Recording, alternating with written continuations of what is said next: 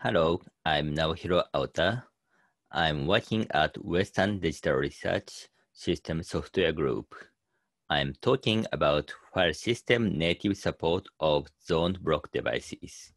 In particular, it focuses on regular write versus zone append writing.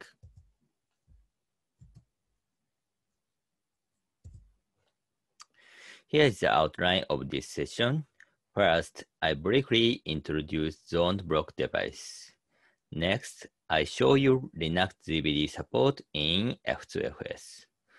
ZoneFS is detailed in other talks, so please visit the session. The third part is the main part of this talk. I describe the ongoing ZBD support for btrfs. So what are problems to support ZBD in btrfs and how I solve them. And here I compare two methods of writing, layer write and zone append writing in detail. And finally, I show you some performance evaluation result. Okay, let's start. First of all, what is zoned block device? In short, it is a special storage device whose address space is separated to several zones.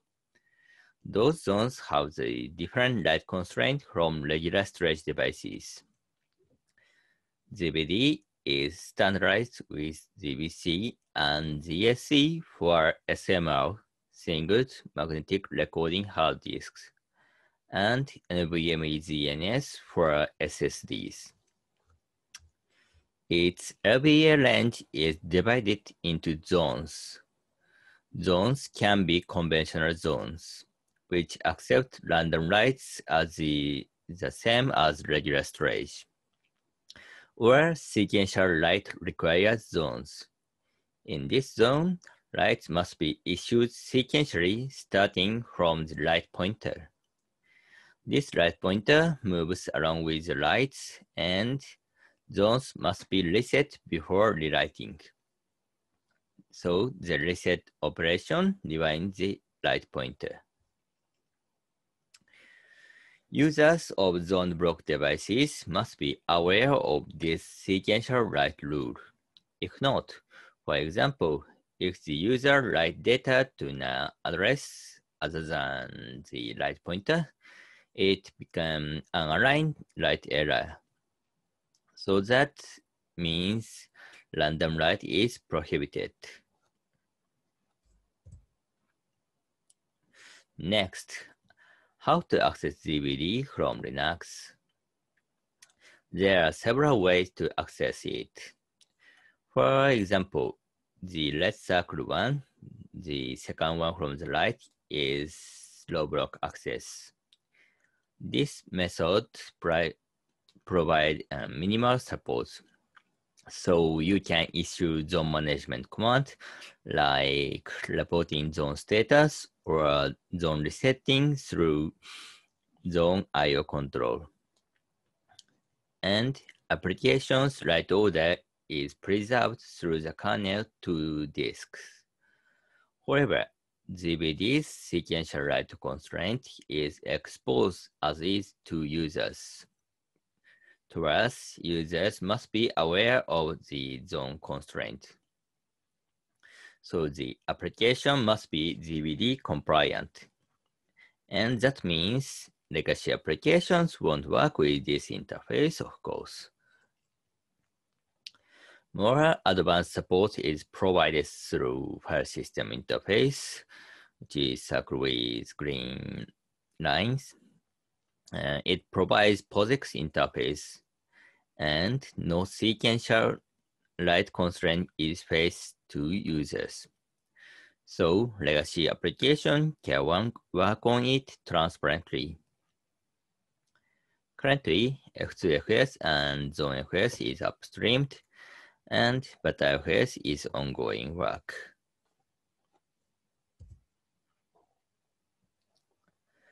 Now I introduce F2FS support for ZBDs. F2FS natively supports ZBDs since Linux 4.10. It is based on F2FS LFS mode. So regular F2FS has an optimization to do update in place for metadata block for performance reasons. But in this LFS mode, the optimization is disabled. So F2FS with this mode become pure log structured operation without any overwriting. But even with pure log structured operations, we still two things must be addressed. One is block allocation. F2FS divides disk space with 2 MB segments and group some number of segments into one section. For ZBD support, this segment is aligned to device zones, so that sequential allocation of segment in a section naturally becomes sequential use of device zones. The second point is atomicity of allocation and write I/O issuing. Consider block A and B is allocated in this order. If without atomicity, right order can be B, then A.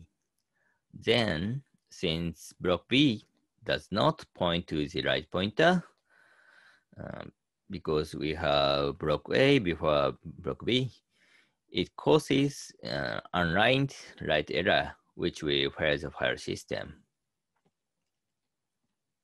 Thus, we need to add log per section, that means per zones, to ensure sequential write ordering derived from sequential allocation. And even with these two components fixed, one problem still exists in F2FS ZBD support. It requires conventional zones to accommodate update to fixed location metadata blocks. So if you want to run F2FS on ZNS, it needs multiple devices to work. So regular device or SMR device to save metadata and ZNS for data, for example.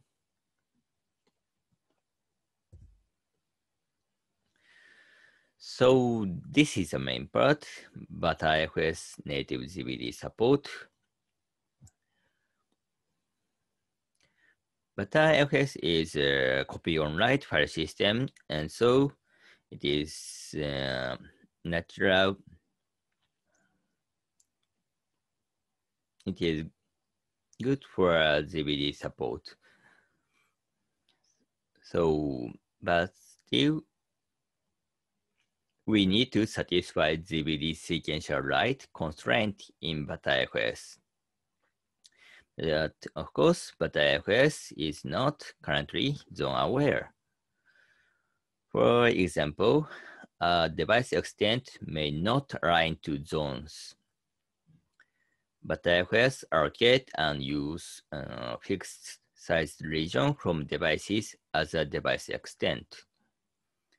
Typical SRAM disks zone size is 256 megabyte, but btrfs device extent is 1 gigabyte for data and 256 megabyte for metadata.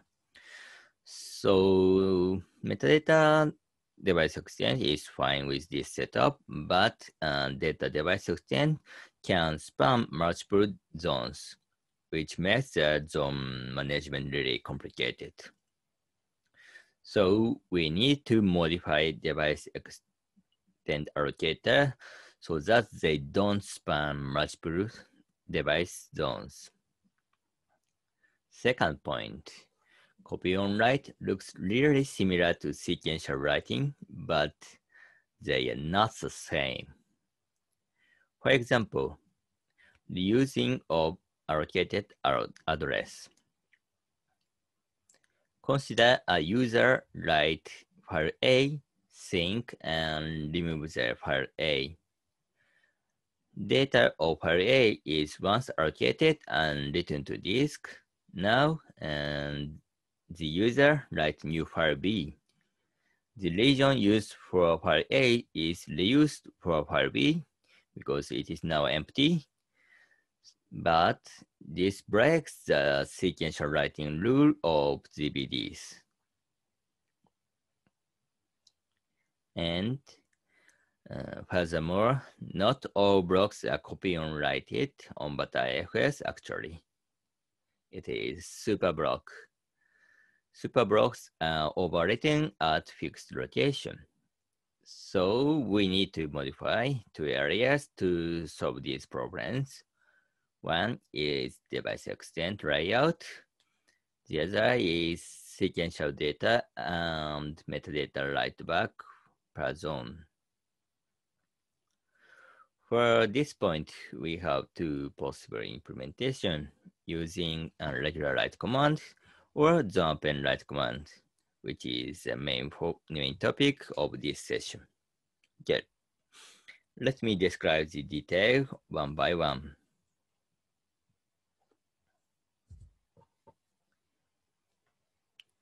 The first part, zone-aware device extent management. To ease the write pointer management, we decided to map one device extent to one zone. One zone is 256 megabytes for most SMR disk on the market today. So size of device extent is changed to the zone size regardless of data type. Now with the setup, block group is naturally aligned to zones for all RAID levels. And we added a new allocator for zoned block device.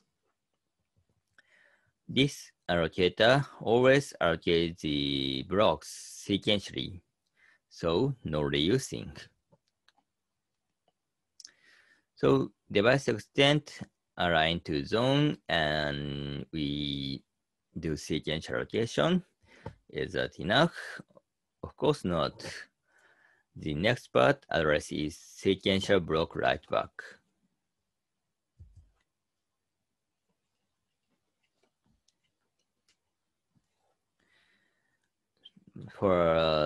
To achieve sequential block write back, there are two possibilities. One is to use regular write command directed at zone write pointer. The other one is to use zone append write command. So what is zone append write command? Zone append write command does not explicitly target LBA to write data. Instead, it only specifies a zone to write using the zone's start LBA. Then device automatically writes data at the zone write pointer. And LBA position of written blocks is written in command reply. So this is quite similar to nameless write. So now we have two options. For regular write command, we need sequential block allocation and sequential bio issuing, as same as in F2FS. And for zone append write command, we need reserving blocks in the block group and issue writing. Here, difference is order is not matter, because the device can properly handle the orders. But we need to update block allocation information after the write compression. It is quite tricky for file systems, since they usually decide the return position before writing.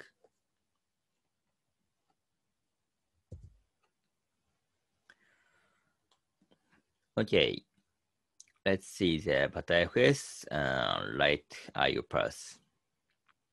btrfs has several data writing paths: normal uncompressed write, compressed write, write into pre-allocated region, or direct IO. This right here shows overview of normal write and compressed write. And there are two problems within normal write path for ZBD. First problem is that allocation and IO submission is not atomic. As a result, it can happen that allocated blocks for process A and B can be issued in reversed order. So B then A. It again breaks the sequential write rule.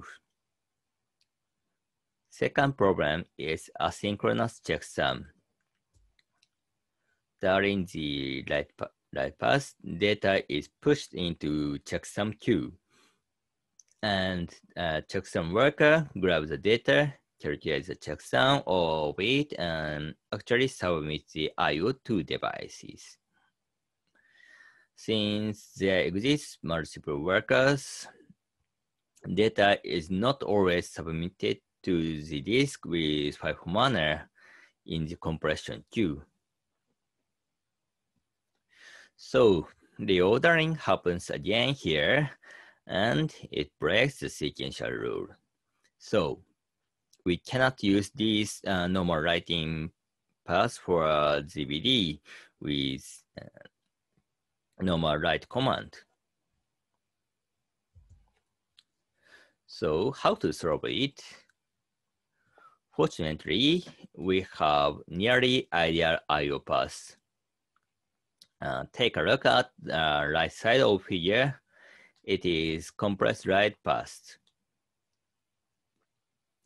It first compresses the data within the worker queue, and after the compression, we see really good IO path here. It allocates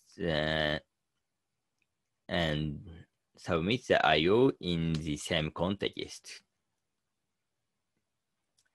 And its checksum process is done in place. So we can write just like this, provided async checksum is disabled.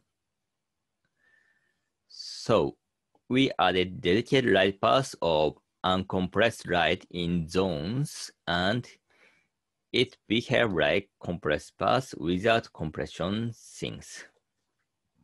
So allocate, page to BIOS, and synchronously checksum and submit value.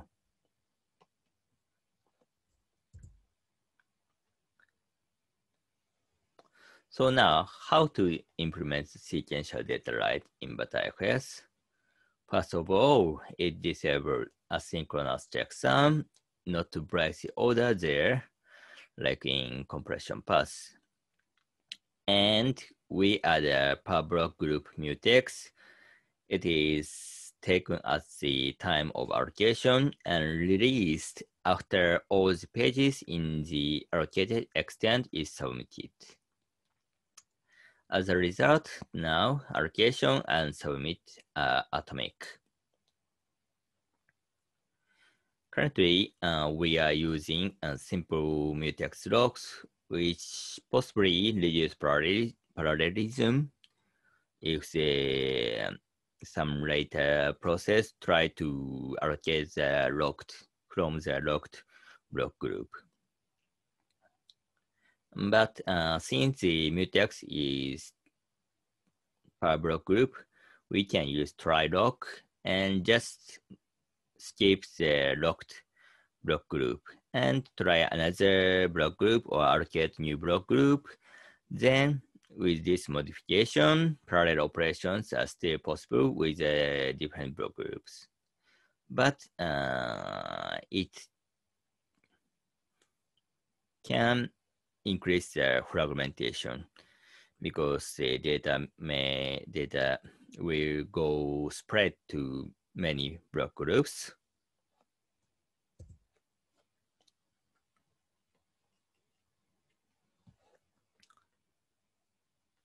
So the previous slide was using normal write command. How about zone open writing? With zone open writing, we do not need to decide where to write specifically. We only need to choose a block group to write and reserve blocks for the written data. Since the bio issue order does not matter, no need to lock the block group, and also we can now utilize asynchronous checksum, and it lead to better CPU utilization. But on the other hand, we need to track allocation metadata after the data is returned to device. That is when the final return address is known. So I have implemented the open data writing for btrfs, but there are some limitations left. First, no rate level are supported. This is because we cannot handle two zone append writes commands sent to different zones or devices. For example, consider a RAID 1 mirroring btrfs. One block group is mapped to two device extents, and these two extents should have exactly same data on the same offset from the beginning of the zone. However, two zone append command for each device can be written in different offset depending on the timing, back to or something. So that means if that happens, it breaks the RAID 1 mirroring. So we cannot use RAID with zone append write command currently.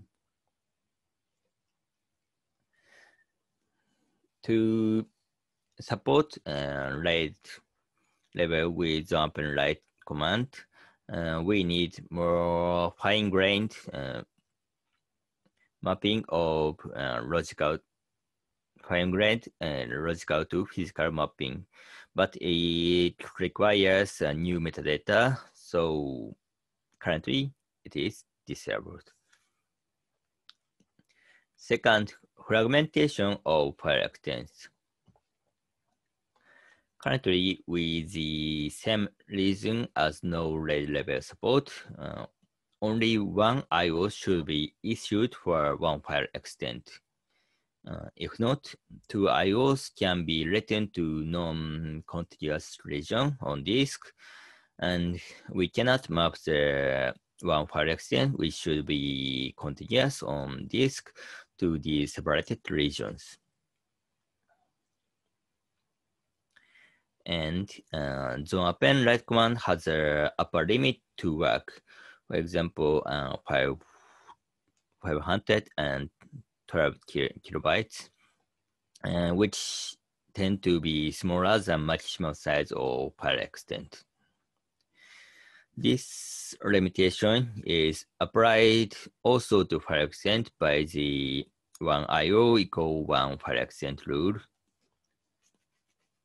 So it results in increased number of file extents compared to regular btrfs.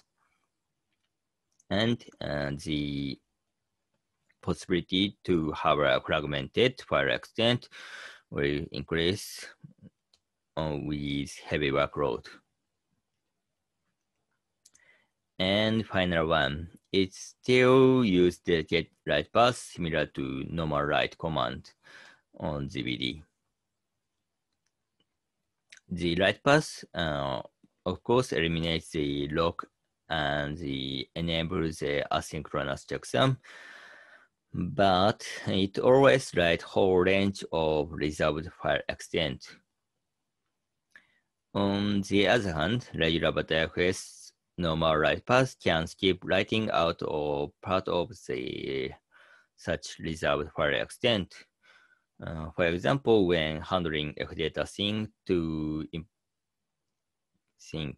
So by writing out only the region with fdata sync is related, it can improve the performance. To use normal path, we need to split existing file extent before submitting bio to obey the 1 IO equal 1 file extent rule.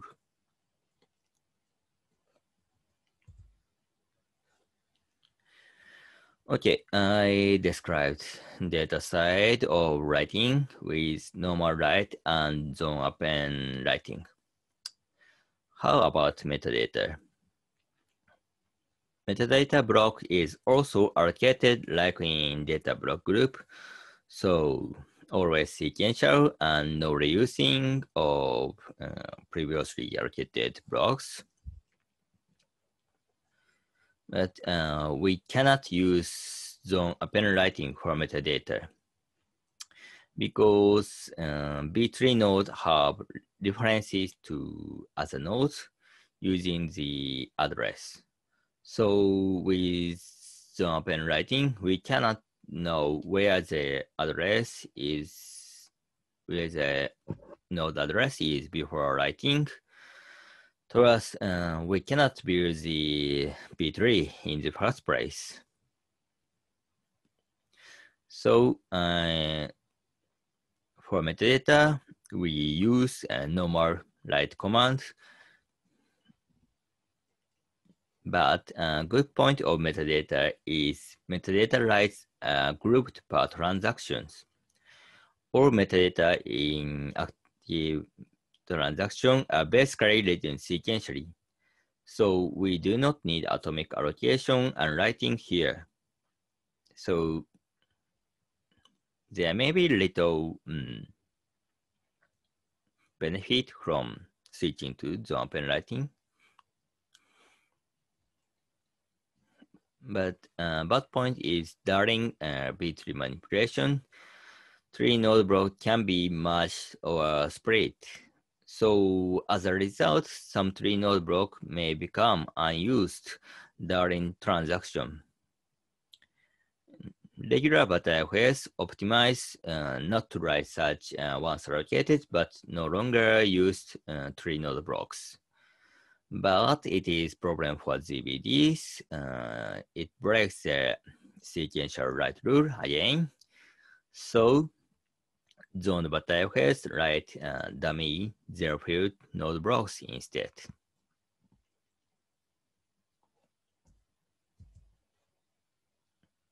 So now data and metadata are sequential. And one thing left, superblock. Superblock is the only fixed location data structure in btrfs. To update superblock in place, it requires a conventional zone. So how about limiting superblock location to conventional zones? It is simple solution, but it has problems. It reduces the number of superblock copy because the second copy location, which is 256 gigabytes, is typically on sequential zones, resulting reduced number of reduced reliability of superblock. Superblock is really important for file system, so we should avoid that. And Such limiting to conventional zone method won't work on device without conventional zones like ZNS. So we implemented superblock log writing. This method uses two zones as a ring buffer. Start writing from the first zone, write next version of superblock next to it. Once the first zone is filled up, continue to second zone. Then when the both zones are filled, reset the first zone and back to the first zone.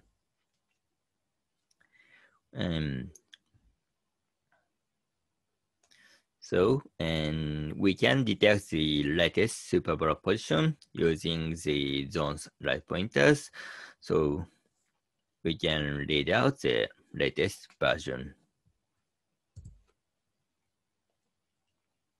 Okay, everything detail is described, and now let's see the performance. I used two hardware in the experiment. First one is regular. It is just a regular 12 terabyte SATA disk. Second one is zoned. It is a 16 terabyte SATA disk with ZBC firmware, host managed model. It has the same mechanics as regular, so the mapping and mechanical performance should be the same so that we can compare software stack performance difference. But for some reason on my environment, zone disk is 10 to 15% slower even with simple DD sequential writing or reading. So please keep in mind when seeing the result. And for zoned, we run normal write case and zone append write case. And for the experiment, I used DM linear to skip conventional zones on the zoned device to show the performance of zone append writing, which only workable on sequential zones, of course.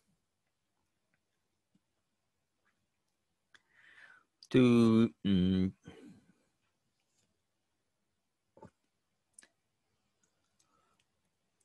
show so regular case also map to the same LV region to use the same condition. On these devices, we run two types of workloads. One is data workload, FIO, operation write only, read only, and read write case, with file size of 1 megabyte to 4 megabyte random size case and fixed size to 56 megabyte case, which is equal to zone size. And number of jobs is 1 to 4 up to 64. The second one is metadata heavy workload, dbench, actually, F-sync heavy workload, with number of clients to be 1, 2, 4, 8 up to 32. So let's look at FIO result. Left one is small files workload with 1 megabyte to 4 megabyte random file size. Right one is larger files workloads with 6 to 56 megabyte file size. So results shows zone is degrading 10 to 20% from regular, but this is due to the SMR disk use is 13% slower sequentially than regular, as I said. With considering that difference, zone and regular can be seen somewhat competitive. For zoned case, we have normal write and zone append write, and they are competitive here. Actually, since this is read-only workload, there are no difference here. And by increasing the number of jobs, seek overhead will also increase. So as a result, we see performance degradation.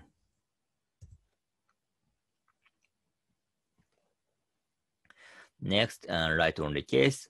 Again, the zone is degraded as in the read case, but it is because of the device performance difference again. And zone regular and zone append are competitive also here. Actually, the zone append is slightly better than zone regular. And all these three showing their stable performance. And FIO file read and write mixed case. This case, 70% work is read and 30% writes. There is some degradation of zoned. And comparing the zoned append and zoned regular, zone append is up to 6% better than zone regular. So zone append is improving the performance.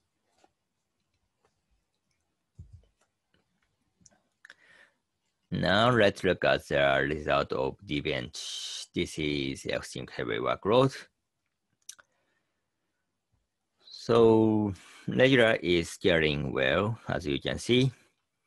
However, zone failed to scale not that much. I'm not completely sure, but recently Linux 5.7 improves the btrfs exchange performance by removing some logs in exchange hotbus. However, for zone case handling, we still have other logs left in the path. Thus, I guess zone cannot catch up with the improvement that describes the performance difference here. In the previous version, actually, zone and regular is showing almost the same result. And same here, zone regular and zone append are competitive. So this is final benchmark. To confirm the benefit of zone append writing, I ran some extreme case for zone locking.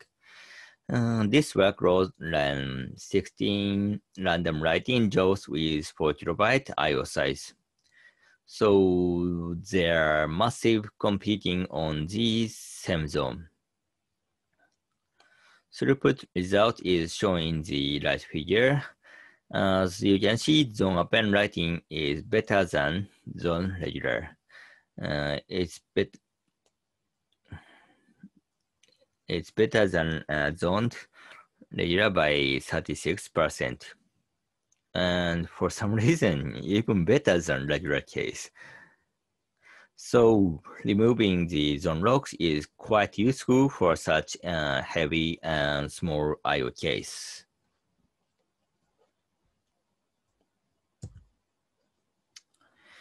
Finally, I talk about current status and some future things. I have posted the zoned btrfs with regular write command several months ago. Next is will target zone append support. So it can keep asynchronous checksum and no additional locking in the write path. And as you see, it improves the performance compared to normal regular write command. But to make it work on both SMR HDDs and ZNS SSDs, SCSI disk driver need to emulate zone append write command. This emulation patch is already upstreamed, and there is plan optimization for zone append writing. So one is removing dedicated write paths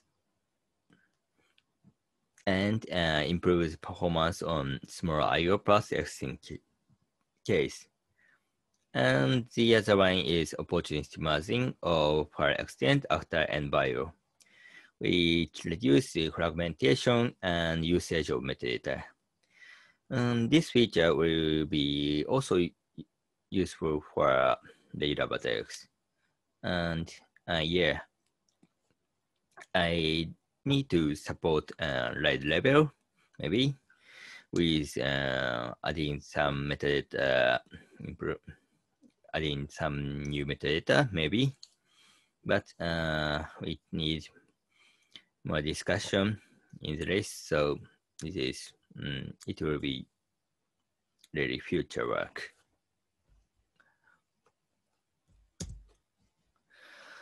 Okay, that's all. Thank you for listening.